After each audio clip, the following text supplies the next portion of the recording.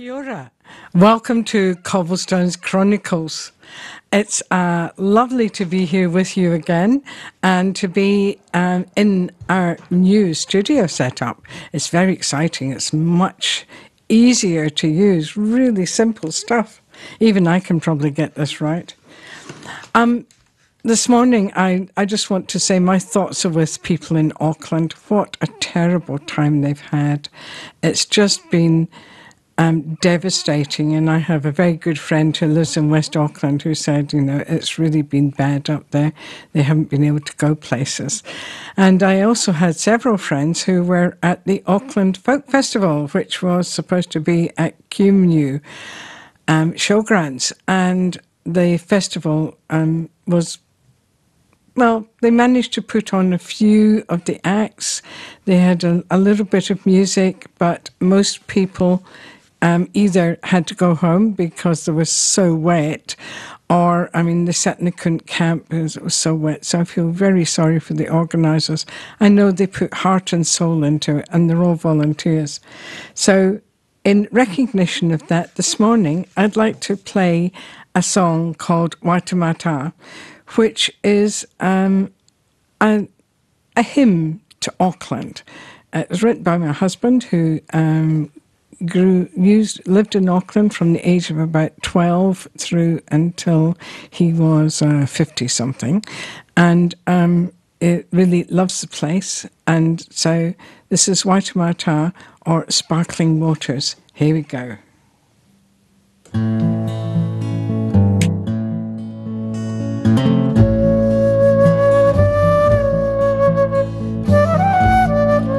The sun is setting west of the harbour, laying sheet of gold on the sea. A lone bird cries above the still water,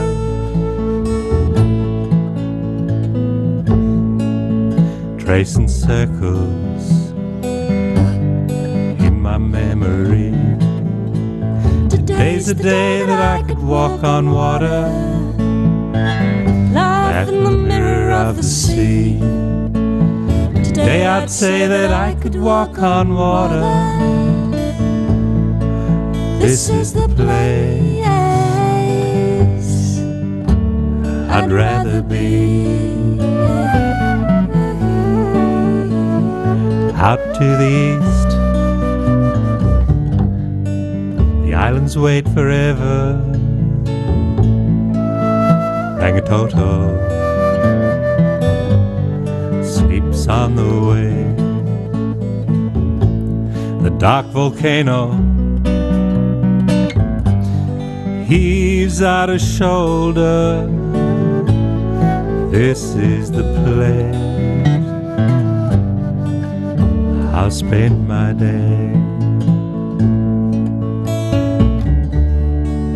And you lay sleeping in the car while I measure distances from shore to shore.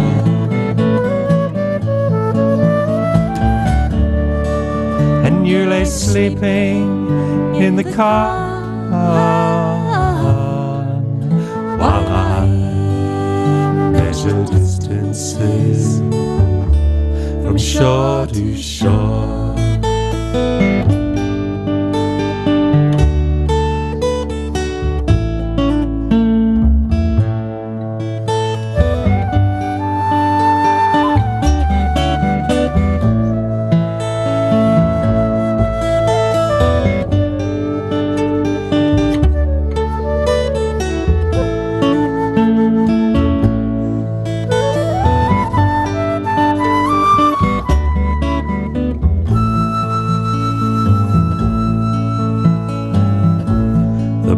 Coming,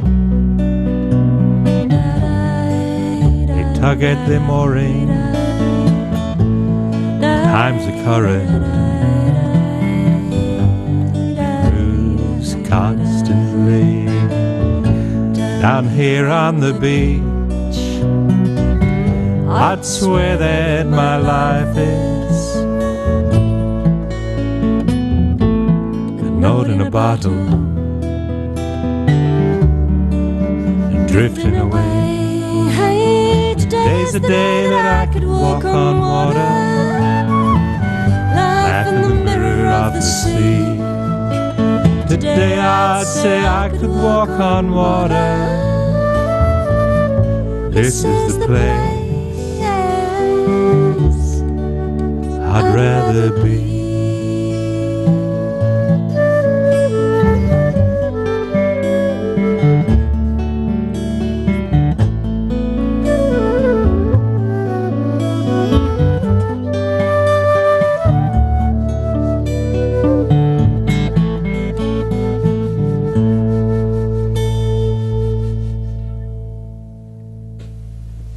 Wairarapa by Niels Gedge and the harmonies by Helen Dorothy.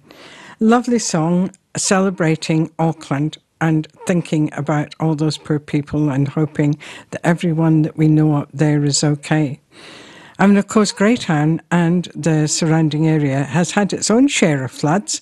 And I was talking to my neighbour a couple of nights ago, and he was telling us about when the Waihanga River, the Waihini River, overflowed well and truly and came right up to where we live now. It's never been as high up as our house, but seemingly it flooded the front paddock. And Mike's mum, who they were living there as a family, asked him to go and rescue her chickens and her chicken coop, which were in the front paddock. And poor Mike, who was then about 12 or 13, he went down to rescue the chickens and got swept right up against the barbed wire fence and bears the scars to this day. So floods are really scary things when they get going. And I was reminded when I was sitting in the car park at Carterton on Monday lunchtime, when we got a nice belting of rain, that in Suva, where we lived for a while in Fiji, we used to get real tropical rain, and the ditches are at least a metre deep there. To deal with that kind of rainfall. I'm just wondering when we're going to need ditches like that. It's a bit of a scary thought. This morning I thought I'd read some more from Gareth Winter's excellent book, Streetwise, How the Streets of Carterton, Greytown, Featherstone and Martinborough Got Their Names. And some of the streets are really interesting names.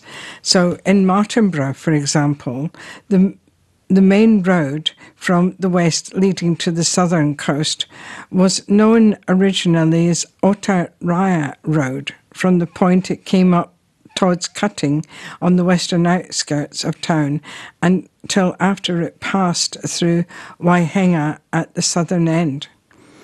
It was decided to rename the street with two different names. The western portion from the rise to Martin Square was designated Kitchener Street and the southern portion Jellicoe Street.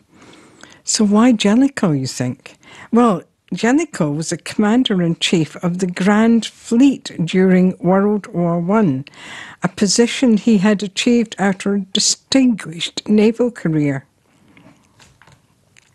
Having been born in 1859, he was the son of a naval captain and entered the Navy as a cadet in 1872.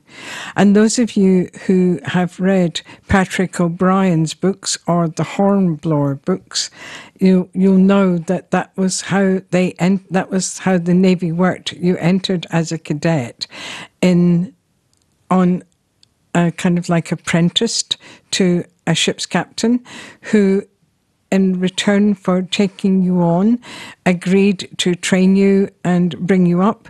It wasn't quite the same as the army where you could buy a commission. Rising through the ranks, he was made captain in 1897, so that's almost 20 years. He commanded the Naval Brigade during the Boxer War, during which time he'd been severely wounded. His fame was at its height during World War I, when his actions in drawing the German fleet out for a decisive battle off the coast of Jutland led to Britain gaining command of the sea for the duration of the war. Jellicoe was appointed Governor-General of New Zealand in 1920 and became a popular figure throughout the country. He returned to Britain in 1924 and in 1925 was created an Earl, and he died in 1935. So Kitchener Street was named in honour of Horatio Herbert Kitchener, the first Earl Kitchener of Khartoum and of Broome, who had been born in 1850. Kitchener received his commission in 1871 and was second in command of the Egyptian cavalry by 1882. He served with distinction during the Egyptian campaign and was appointed Governor-General of Sudan in 1899 before serving as Lord Roberts' Chief of Staff in South Africa. He was Commander-in-Chief of India from 1902 to 1909, and he was appointed Field Marshal. He was Secretary of State for War in 1914, and he set about equipping the army for what he thought was to be an extended war. He increased the army from 20 to 70 divisions, and of course the famous picture, the recruiting poster, where Kitchener is standing looking very stern with his magnificent moustaches and his hand out the front and his finger crooked, bringing, making signs of come towards me, saying, your country needs you. That's Kitchener. He died in 1915 when the HMS Hampshire, on which he was travelling to Russia, sank off the Orkney Isles. And it's interesting how, these two people that it was named after had been around not only in the First World War, but Kitchener was also around in the Boer War. And I was talking to my husband the other day, who's currently doing quite a lot of research into family history. And he was telling me that, in fact, both of his grandfathers had enlisted to fight in the Boer War. One of them had actually gone to South Africa. I believe the other one didn't actually make it to South Africa. They had only been in the army here in New Zealand. But it's, that's only 2 generations ago. It's amazing when you think about it.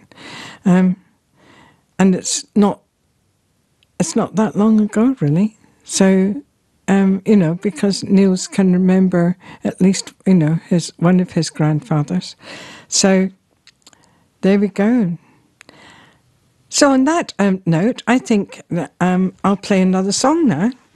I'm going to play a song called The Hills of Coromandel, which was written by Dave Jordan in 1860, celebrating the Coromandel, which of course actually had a bit of a gold rush. And the poor Coromandel, they've been cut off. They've been an island for a few days because the roads have been blocked. So I think our sympathies with them too. And I think you'll enjoy this one, The Hills of Coromandel. Hold on now, because I've got a bit of a disco error happening. I'm just going to try this one again and dial up the song again, which is The Hills of Coromandel. Here we go.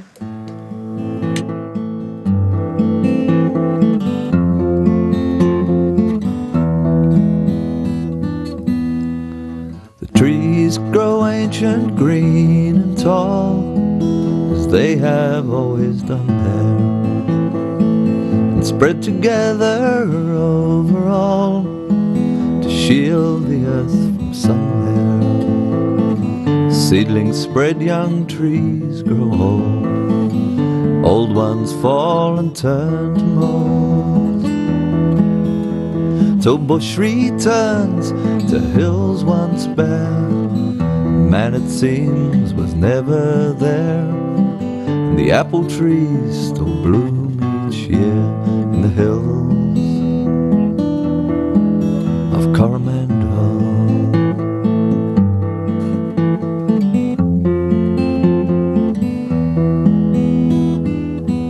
It was the gold that brought the men, and thousands here did rally.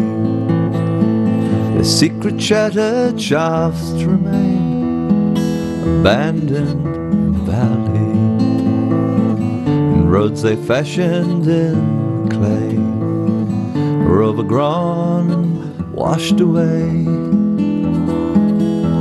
and fences built by settlers' hands gone rejoining broken lands, and a rusted gateway only stands in the hills of Coromandel.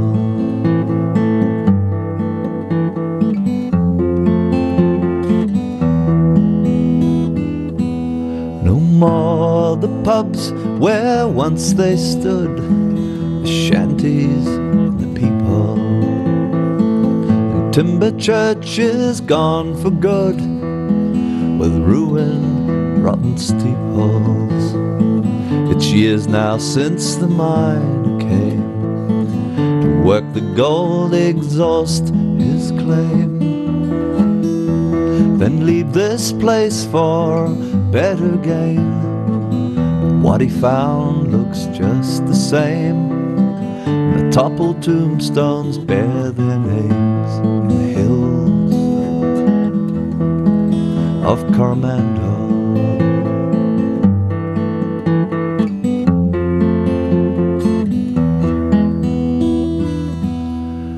Days of gold are past and gone, with the men who took their chances. The bush is slowly marching on, in a silence no one answers.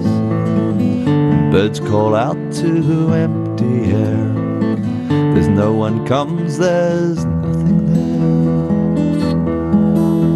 but a gate that's open to nowhere. Names on sandstone, faint but clear, and the apple trees that bloom each year in the hills of Coromandel.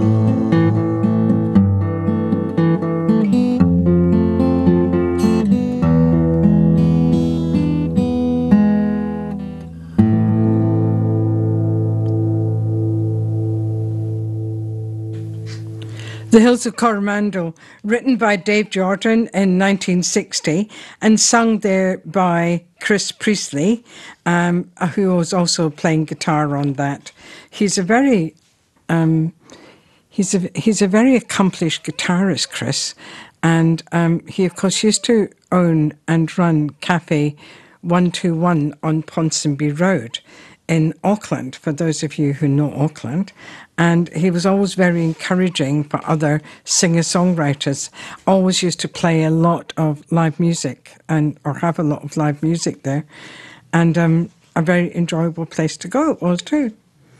So hoping that it's survived and that they'll continue to play live music. I know Chris was out at Kumeu at the Folk Festival over last weekend, and I hope he didn't get too damp. I gather they had to do everything unplugged because everything was so wet that they didn't dare plug in any sound systems. So, going back to streets of around Martinborough. The MacLeod family of southern Wairarapa is a numerous family, originated in Caithness, Scotland, where many of them were shepherds. The youngest of the family, Alexander, had a different calling altogether. His father, who was a bootmaker in his spare time, taught Alexander the trade for which he quickly became well known. Following the death of his parents, he had shifted to Bristol, where he worked in the wholesale trade. And then, having made some capital, he moved to Melbourne in 1886. Then 2 years later, shifted to Martinborough to join his kin. He established a general store in his new town, but was soon making boots in a small factory behind the store. His brother-in-law was brought in to manage the store and eventually brought out MacLeod's interest, while Alexander moved his boot-making factory along Orataria Road. There on the corner of the track, commonly known as MacLeod's Lane, he built a new factory called the Radium Boot Factory. As a sideline, he also produced boot polish to his own recipe. His son Matthew ran that business and shifted it to the Hutt Valley in 1911. So the little lane eventually became Radium Street after the Radium Boot Factory. And of course, in those days, in the early 1900s, it was so important to have really good boots because you were out on the land all the time working away. There's also Malcolm Street, Daniel Street and Esther Street. Malcolm and Daniel Streets were formed in 1906 when Malcolm McLennan subdivided his land on the corner of Orataria Road, which was then Jellicoe Street, and Dublin Street. The land had been part of John Martin's land holdings, and of course John Martin was the person who set up Martinborough, although it was not part of his original Martinborough plan. McLennan's father, also a Malcolm and a shepherd on Te Awa Iti Station, bought the land in 1880. He had previously bought land in J.D. Baird's subdivision of Waihinga. He died in 1883 and is buried in the Waihinga Cemetery. The property is well known in the Martinborough area for the number of blue gum trees planted on the land, and part of it became a homestead for the MacLeod family called the Gums. The nearby Esther Street, formed just following the McLennan subdivision in 1907, was named after Esther Sutherland, née MacLeod, who owned the block. Esther MacLeod had come to New Zealand in the 1860s to join other members of her family, so there was quite a crowd of MacLeods in the Martinborough area. She had married her cousin, William Sutherland, with whom she had a daughter, Elizabeth. And following William's death in 1883, Esther moved into Martinborough with Elizabeth, though she retained an interest on the farm. Elizabeth then married Donald Cameron from Paiha, and the family returned to their portion of Naipu called Moraki. The exact origin of the name of Daniel Street is a little unclear. Local Martinborough resident Ted Finlay, in Memories of South Wairarapa, thought it commemorated Daniel Cameron, but this seems unlikely because the man he knew as Dan Cameron was in fact Donald, and Malcolm McLennan, not Esther Sutherland, named the street. Another Daniel living in the area, Daniel Haggerty, farmed just south of the streets, so it was possible the street was named after him, though it seems to be more likely in honour of another McLennan family member. If you live in Martinborough, you might have noticed Hawkins Drive. So in the early 1900s, Martinborough-born transport operators Trevor and Carol Hawkins subdivided some of their property in Regent Street, giving their family name to the street they named. So that's how come Hawkins Drive is called Hawkins Drive. It's amazing how streets get their names, and sometimes how they got them is lost in the dreams of history behind us. So, I noticed that sometimes our streets are named and then renamed, and we were talking about how streets get named the other day, because we have a couple of new streets in Greytown, near where I live in Greytown, and I must find out who they're named after, because I noticed one is called James Kidd Place, and he might have been somebody who was very well known, or a mayor or something. I shall find out and let you know. Meantime, how about we have another tune? So I've got to tell you that the tune that I'm going to play is called Wairarapa. And I was talking about the Wairarapa and the East Cape this morning, because we've had some lovely visitors, some German visitors staying in our homestay. And I've been chatting to them about where they might go to see the best of New Zealand. And it's very difficult sometimes to try and figure out what people would like. But I've always loved the area around the East Cape and the Tura, where the Tuhoi live. And this is about a little lake called Wairarapa, written by Niels Gedge, performed by Amanda O'Connor and Marion Carter, as well as Niels Gedge. So here we go, Wairarapa.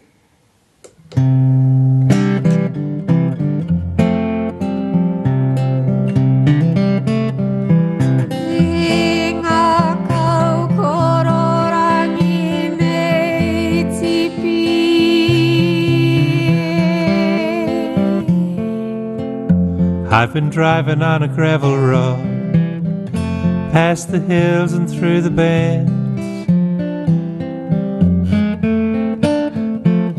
to this lonesome lake I love, where the forest never ends. No, it never ends. And my heart went out on a journey. My heart took a track of its song, track of its song. And I walk up to the waiting lake. Once I took you there. Hear the fat Kareru fly, crash landing somewhere.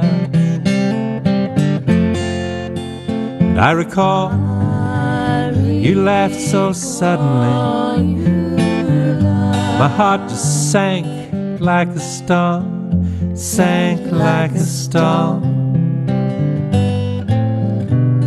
The echoes of your laughter, the echoes of your laughter, they're still here. The echoes of your laughter, the echoes of your laughter, I can hear them everywhere.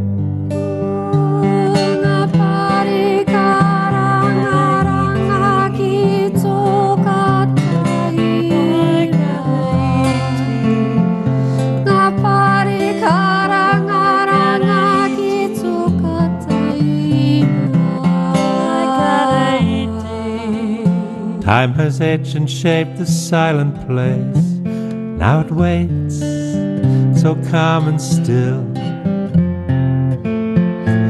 Life has left its mark on my face. Time is gentle, time is cruel, and the seasons move so slowly. Seasons have no end, have no end.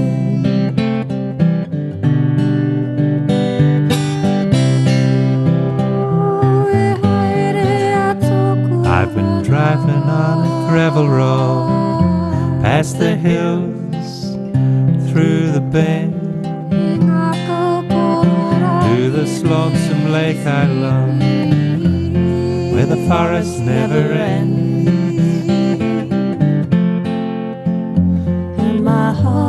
My heart went out on a journey. My heart took a track of its own, a track of its own. Waikareiti, Waikareiti,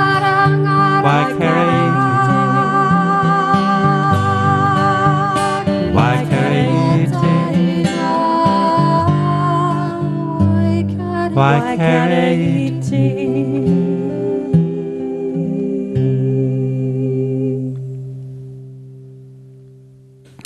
Wairarapa by Niels Gedge, and backing vocals Marion Carter and Amanda O'Connor, and the karanga was by Amanda O'Connor as well.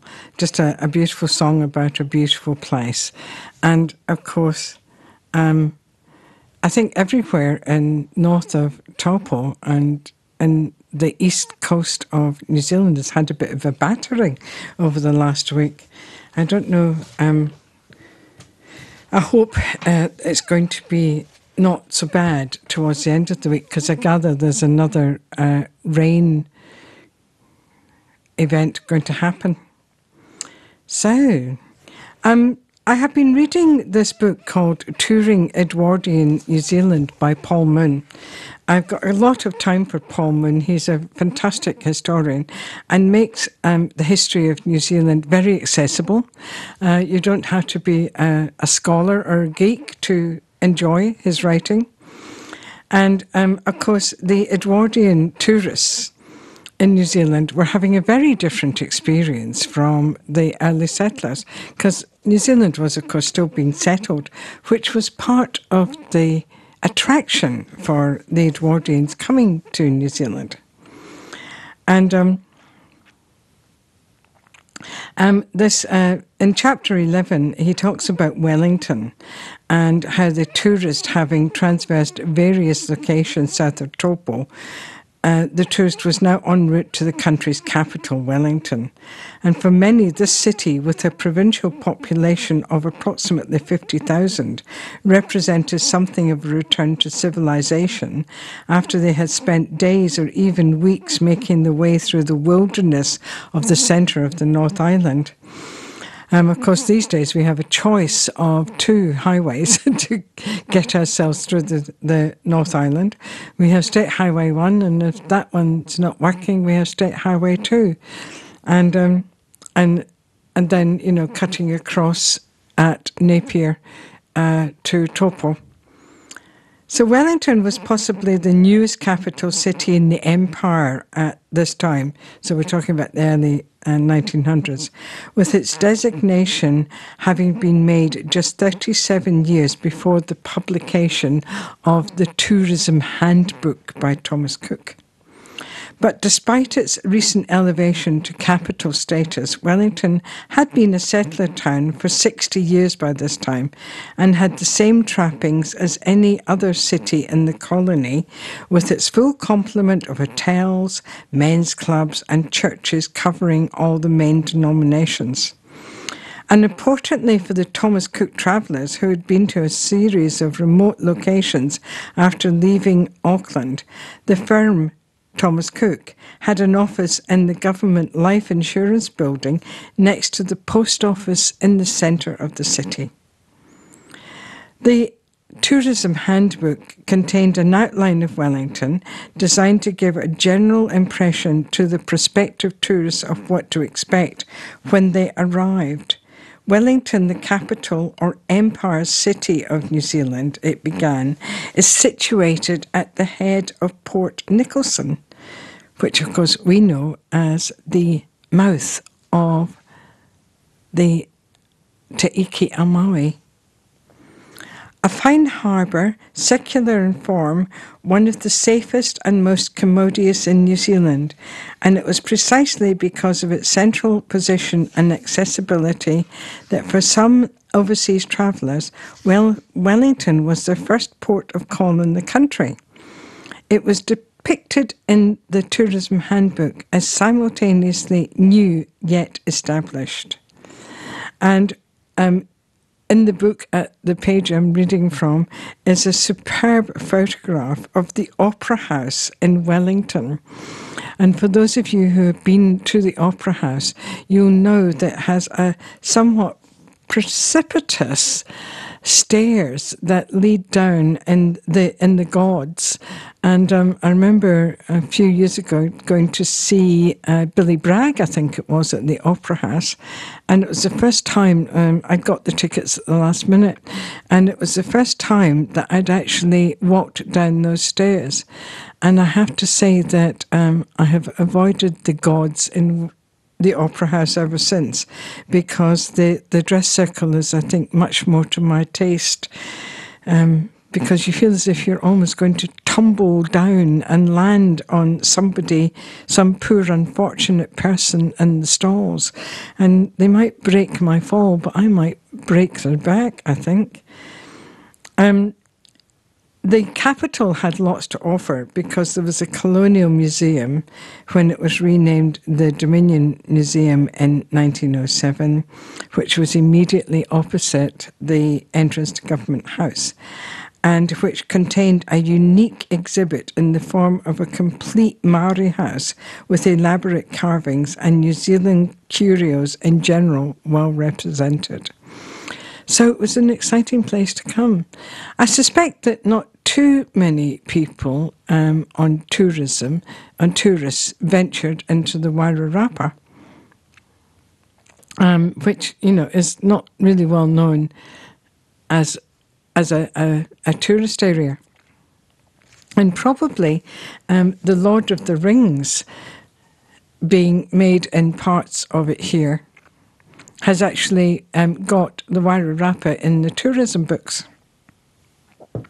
So, I'm actually going to play you another song now, and I thought I'd play a whaling song or a sealing song, because of course the early settlers were very keen sealers, because the sealers were, sealskin was in high demand, particularly in the mid to late 19th century, because sealskin hats were all the vogue. The top hats were very often made of a sealskin. So I'm going to play you Davy Louston, which is a song about the sealers. Here we go, Davy Louston by Chris Priestley.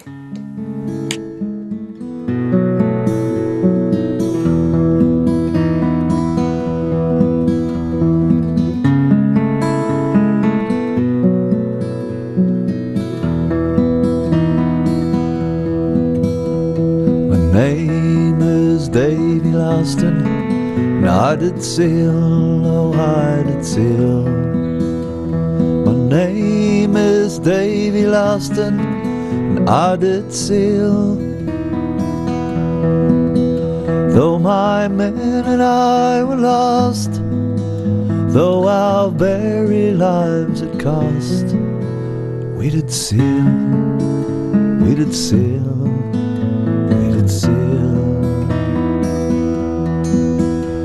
We were set down in open bay, we're set down, oh we're set down. We were set down in open bay, we're set down. We were left, we gallant men, never more to sail again. For to sail, for to sail, for to sail. Now Captain John Bedard, he set sail, he set sail. Yes, for old Port Jackson, he set sail. A return man without fail, but he foundered in a gale, and went down, and went down, went down.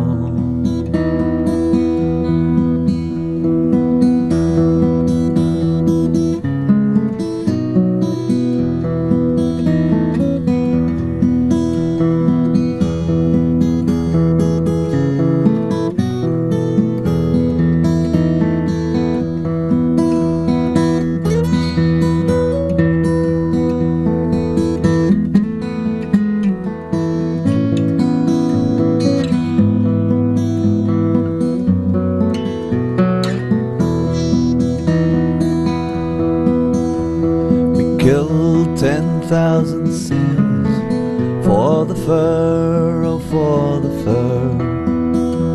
We cured 10,000 skins for the fur.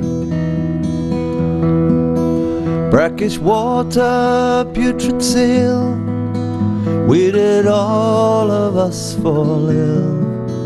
For to die, for to die, for to die.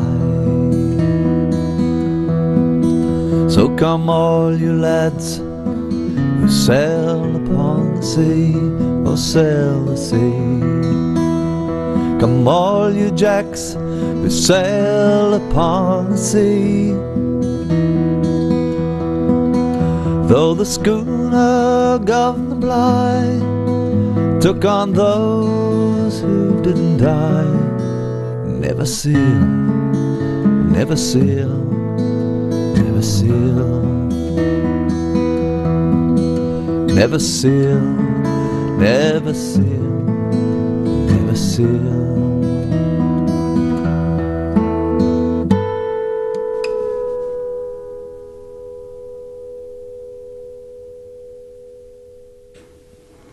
So there's an interesting story about this song.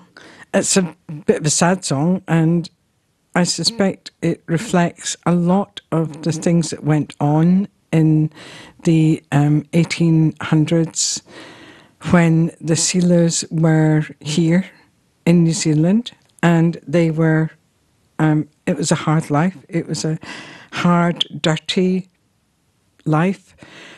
Seals can be quite dangerous, and then there was always the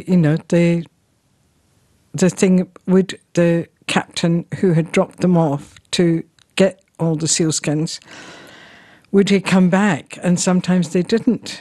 And the story I heard about this song is that it was lost and it was found again. And a bit like the Wellerman song, which has become very popular sea shanty recently. I'm sure you've heard it, Soon May the Wellerman Come. It's a very old song. It's a very old New Zealand song.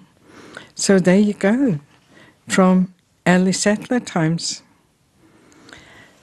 So just a few words about things that are going on at Cobblestones at the moment. So we had a fantastic Music on the Green on the at the end of January, on the 26th of January. The weather was incredibly kind to us. We had a beautiful day, sunshine, no rain. I think most of us had been praying to the weather gods for weeks beforehand.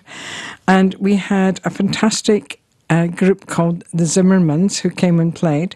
We also had a fantastic young group from the Wairarapa, from Wairarapa College. They're all in their final year at Wairarapa College. And they came and they opened the show. And they were fabulous. They brought the house down. They were just so good, so professional, so competent, just great young people. It was lovely to be able to have them there and to support some Wairarapa young people. So, talking about music, we have another concert on the Green at Cobblestones on the 12th of March. It's going to be a favourite of the Wairarapa. It's a chap called Andrew London, and he's coming with his trio to play.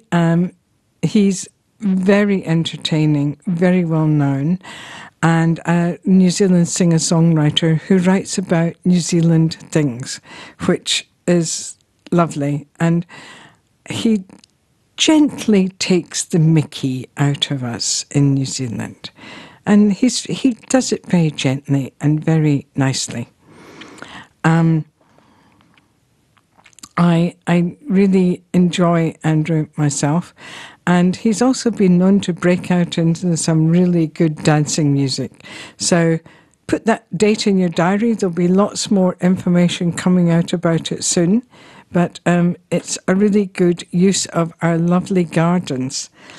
And just in case you didn't know, if you want to, you can come to Cobblestones and visit. We have picnic tables in the garden, so you're very welcome to bring a picnic in and enjoy your lunch or whatever in the gardens. And it's just a nice place to sit and enjoy, and the kids are of course amused because they can run around and look at all the curious things and come back and say, did you know that they have washing machines and they weren't using electricity? And do you know that they've done this? And do you know they had 10 children in that tiny cottage? So it does keep the kids amused for a while, that's for sure. So do come and visit us soon, and watch out for special high days and holidays as well. I think I might play another song now. I'm going to play a beautiful song by a group called You, Me, Everybody. And this is a song called Tears That You Cry. I know that Nat Talkington, who is part of You, Me, Everybody, has had a very sad event happen in his family recently. So I just want to play this in memory of, and just for Nat.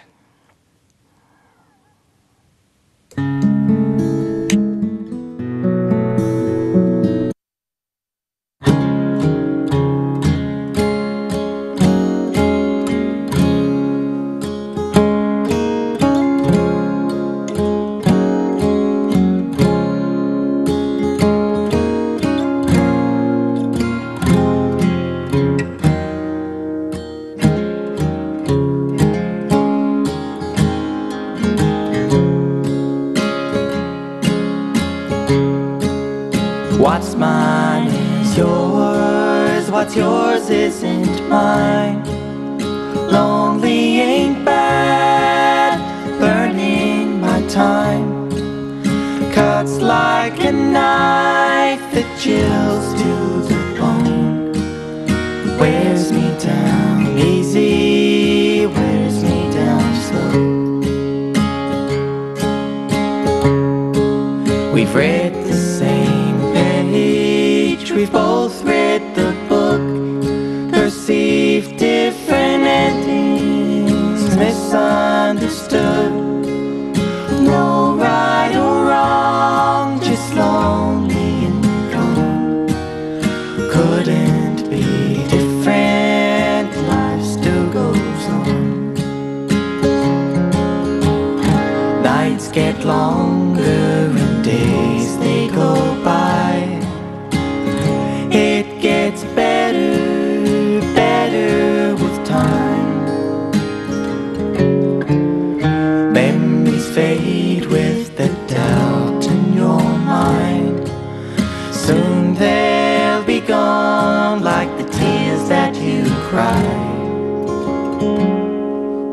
Soon they'll be gone like the tears that you cried.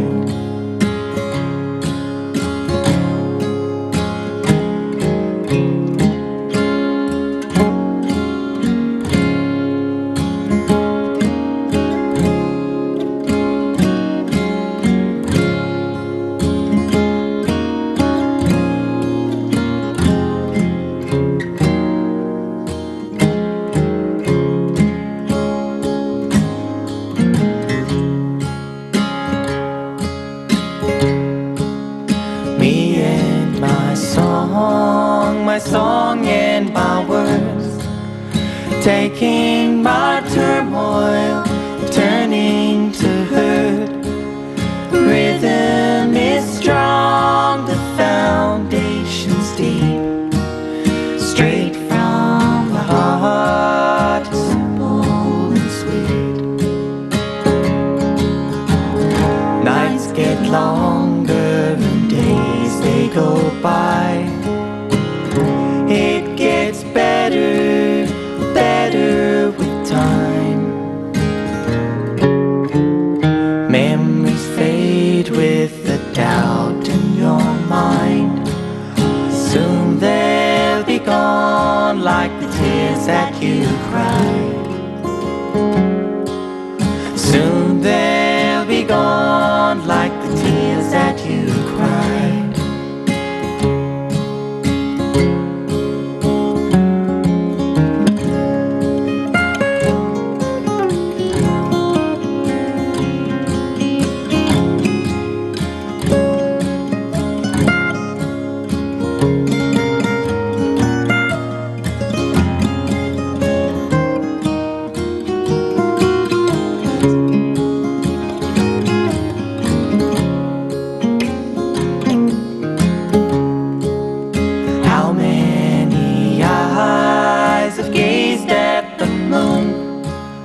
Many words spoken remain untrue. All of the hours go by just the same. Take all the meaning, take all the shame. Nights get longer and days they go by. It gets better with time. Memories fade with the doubt in your mind. Soon they'll be gone like the tears that you cried. Soon they'll be gone like the tears that you cried. Tears That You Cry, written by Lawrence Fangos Rhodes, who's an excellent young musician from just outside Hamilton, and who's also a luthier. He builds beautiful guitars, lovely guitars. So that's about it for this week. My name is Janette Wallace Gedge. I bring you Cobblestones Chronicles every week. This is coming to you live this week from the studios of Arrow FM. And I've got to say, the new studio is making my life very easy. I don't have to concentrate too much on all the knobs and bells and whistles because it's all straightforward these days. It's all automatic. So this is lovely. And thank you for being with me. I look forward to being with you again very soon. Bye.